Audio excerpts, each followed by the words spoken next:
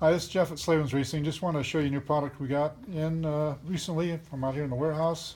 Just doing a quick overview of this. It's called a Ray Kit. I don't know where they came up with that name. It's probably an acronym. I'm not really sure. They come out of Italy, and they're for the 4CS forks. So this is for a home tuner that doesn't want to send his stuff off. We've already sold a couple of them, and the guys have been very happy with them. It allows you to do some tuning yourself, and also if you just use the specs that they give in here, it definitely ends up a much more compliant fork. Definitely will soak up the rocks and the roots much better.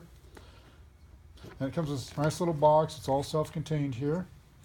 And here's one cool part of it is there's a little bag here that's got some screws in it and O-rings, and underneath it is this little piece. It looks like a business card, and in case you think yours doesn't, if you get one and you can't find that, sometimes they slide underneath the foam here. There's 2 layers of foam. So anyhow, it's in there. But anyhow, this is not a business card. It's a unique little deal, and so here's the front side of it. But on the back side, there's these little ridges here, and if you just take your thumbnail and just push on that, it flips out over here, and you plug this into your USB drive on your computer. Just like you would a thumb drive or any type of a cable. You plug it into that USB drive, and on here are valving specs and also a video on how to assemble this kit, how to install it.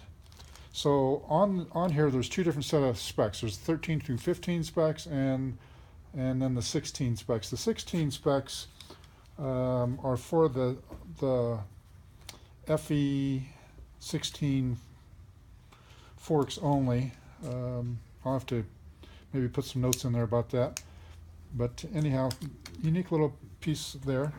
So it comes with your anti-bottoming system and the shim stacks. It comes with some other shims here, some spacers, and it also comes with the knobs for the top of the fork for adjusting the compression and the rebound. So it's a pretty slick kit here. It's an all-in-one inclusive kit, easy to install. Like I said, it's got the instructions on here to install it, and it's also got the valving specs.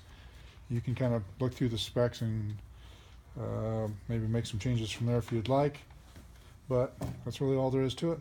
That's all for now.